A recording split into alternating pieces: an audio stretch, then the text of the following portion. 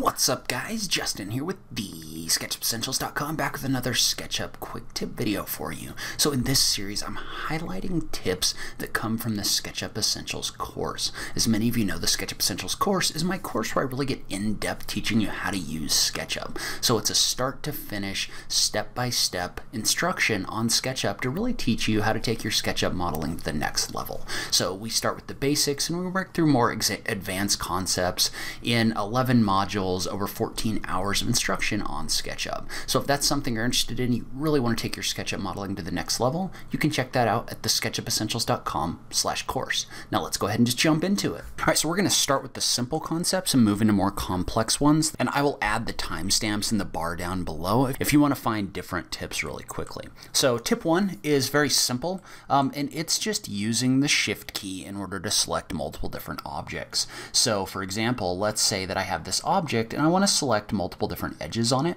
like this. Well, you can hold the Shift key in order to go into add or subtract mode in order to add or subtract things to your selection. So that not only works for individual faces and edges, but it also works for objects. So in this case, for example, these objects are grouped. Well, if I do a Shift click, I can select or deselect these just by holding down the Shift key and clicking on them. So that's a really simple way to add things to your selections. All right, so tip 2 is the activity that occurs when you double click or triple click. So when you want to select a face on an object, so let's say we wanted to select this top face right here and all the connected edges, what you can do is you can double click on that face. So notice how when I single click, it just selects an individual object. If I double click, it selects the connected geometry, so like all of the edges on the outside of this face. Notice how if I come in here and double click on the individual faces, what it's doing is it's selecting the edges associated with those faces in addition to the face. However, there's also another way to select things where you triple click. And so if you triple click, so if I was to triple click on this box, for example, notice how all my connected geometry gets selected. So same thing for this shape. If I was to triple click on it, notice how all of the connected faces will be selected as a part of that. Now that can get really useful if, let's say for example, that I had a smaller box connected to this object and I needed to select everything. So I could definitely come in here and drag a box across this, but if you want to be really fast, you can just triple click and all of that's going to be selected automatically. And so notice how this will not select groups that are touching the object. So if I was to triple click now, notice how the geometry gets selected, but groups are not selected. Or you can't use the triple click to select connected groups because they're not connected. That's not the way that objects inside of SketchUp work. All right, so tip 3.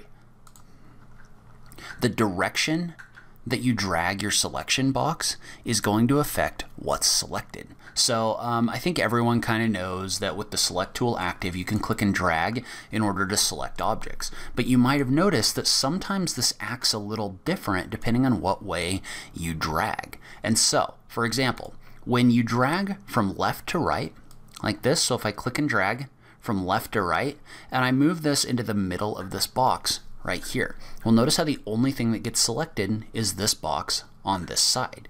So the reason for that is because that's just standard selection mode, and what it means is anything that's completely inside of the box will get selected.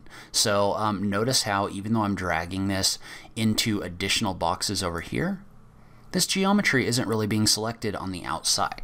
So on the other hand, if you do this the other way, so if you drag from right to left, then this box, notice how it's dotted? Well, that box is going to select anything that touches the box. So if I was to click and drag into the middle of the box here, notice how you're getting these additional faces in here as well. That's because anything touching a right to left crossing box will be selected. So notice how I can use this in order to select more objects. And this also works with groups. So let's say we're to bring something in. So let's bring in some bench objects like this. So let's say we have 3 bench objects, and let's say we wanted to select one of them. Well, what I could do is I could drag a box all the way across it like this. Well, notice how just this bench is being picked up. If I was to drag a box across here and touch this one, notice how it's not being picked up in my left to right selection. However, if I was to click and drag from the other direction, notice how neither one of these is fully within the box, Yet, if I let up on my mouse, it's going to select all of the objects that the box was touching.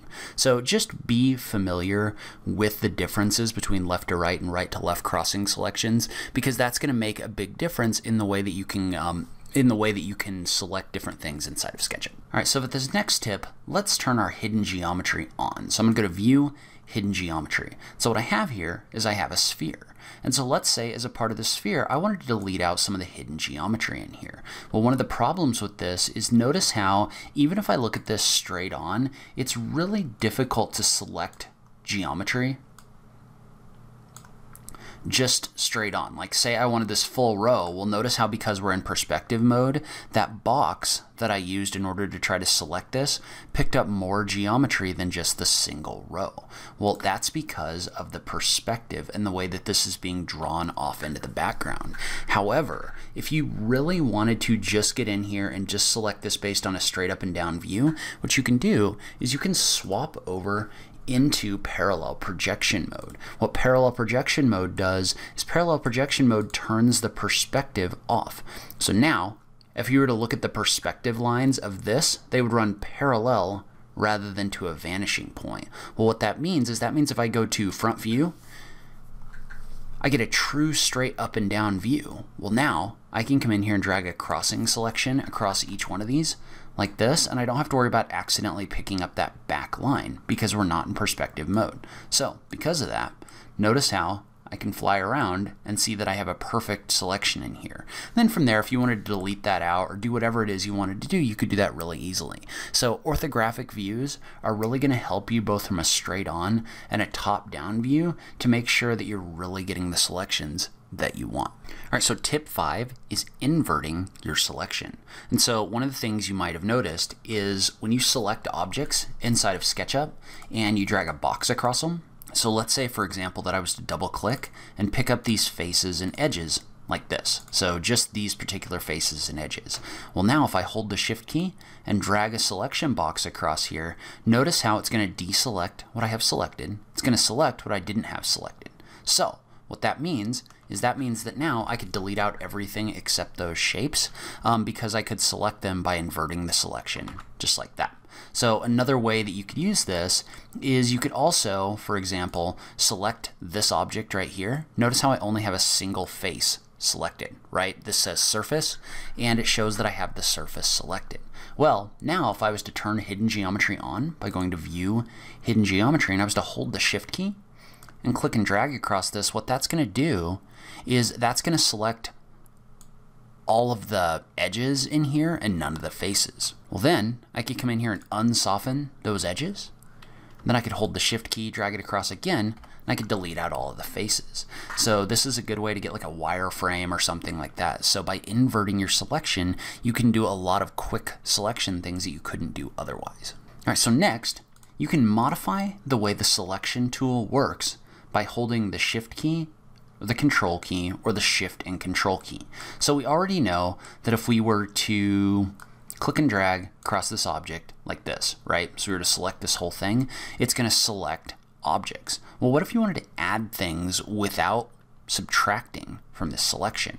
Well, you can do that by holding the Control key with the selection tool active. So notice how when I do that, I get a little plus next to my mouse cursor.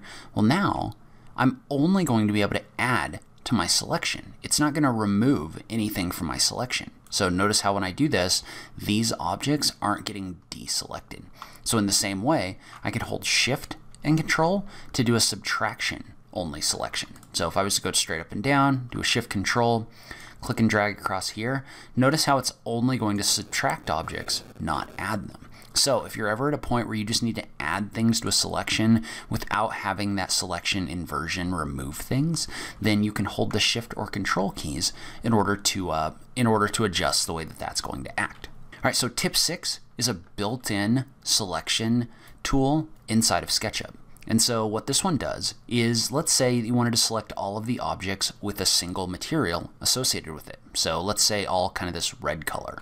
Well, if you right click on this object, there's an option in here for select. Well, when we click on select, notice how there's options in here for different kinds of selections. So we can select the bounding edges, the connected edges, or the one I'm paying attention to, which is all with same material. And so what that's going to do is that's going to come in here and that's going to select all of the objects that have this material associated with them. So that can be really great for selecting something and then like replacing it with a different color. So let's say I wanted this to be kind of a reddish color. Notice how everything that's selected gets a different color applied to it. So you can use this to really quickly select different materials. So right click, select all with same material, and make adjustments to those. All right, so tip 8 is not only can you select objects inside of your model by clicking on them, you can also select objects by going into the outliner. So if you remember, the outliner is the tool inside of SketchUp that allows you to keep everything organized, right? All of your different groups are going to show up inside of the outliner. So let's say, for example, that I wanted to pick up all of these bike racks really quickly. Well, I could do that by coming in here and doing a shift click and selecting them individually, but it would be a lot faster if these were all just grouped by name. Well, the outliner groups everything alphabetically. So what that means is that I can come in here even with all the other objects in my model and I could just click, and then I can do a shift click in order to select those different instances inside of my model. You can use the outliner to select different objects really quickly inside of SketchUp. All right, so tip 9 is toggling into Xray mode to seeing what you have selected. So inside of the scenes toolbar, there's an option in here to go into Xray mode. And so what that's going to do is that's going to let you see what you actually have selected. So let's say I was to come in here and try to select these faces. Well, right now, it looks like I just have these faces selected, but I have a number of columns inside of here, and I can't even see which ones were selected because they're being blocked by the faces. However, if you were to jump over here into Xray mode, you can see how this turns all of your faces inside of your model transparent, so you can see exactly what you have selected, even though you have faces blocking those. So a really quick way to check what you have selected is just to toggle into Xray mode and then toggle it back off. So it's a great way to check to make sure you don't have backside geometry turned on, other things like that. So that's going to help you know exactly what you have selected. And then finally, my final tip is if you're using the desktop version of SketchUp, use extensions. So as many of you know, extensions really kind of expand the functionality of SketchUp. And there's a few that I pretty much always have installed just because they make my life a lot easier. So the first is Selection Toys. And these are all free, by the way. I will link to them in the notes down below. Selection Toys is an extension from TomTom that allows you to modify your selections. So let's say, for example, that I wanted to take this cylinder and I only wanted to select the edges. So if you were to select all of this, right click and go down to Select Only, notice how there's options in here to select only edges, only faces, text, curves, lots of different things. It's basically a set of filters for your selections. But let's say, for example, that I wanted to take all the softened edges in here and make them real geometry. So what I could do is I could select only my soft edges. Well, then I can come in here and I can make them not soft edges. Then I could select the whole thing, right click and select only my faces, and I could delete them out. So notice how this really quickly allows you to filter out your different selections. So that is a great tool. I recommend everyone has that one installed. So another one that's really great is called Selection Memory from TomTom. I will link to that in the notes down below as well. But if you've ever come through and like selected a whole bunch of different things and then accidentally clicked off of it after you've been like doing this whole thing, right? So let's say you wanted to select all the way out here and then you accidentally clicked off of it and you lost the whole selection.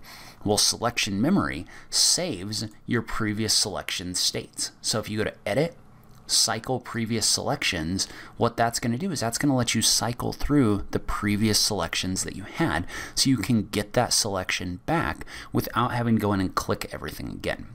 So that's a great one. It's free in the extension warehouse. And then the last one that I really like is inside of an extension called SketchUV, which is also available for free in the extension warehouse. And it has a tool called the Path Select tool.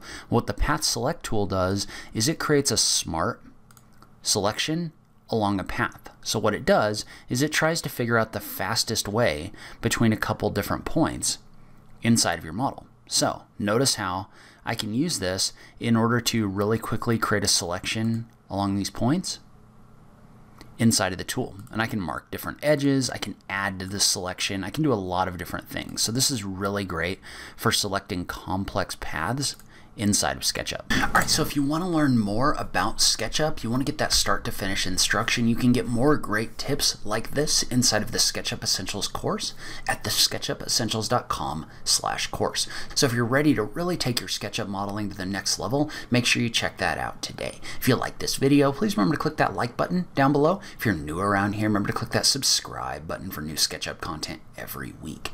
As always, thank you so much for taking the time to watch this. I really appreciate it, and I will catch you in the next video. Thanks, guys.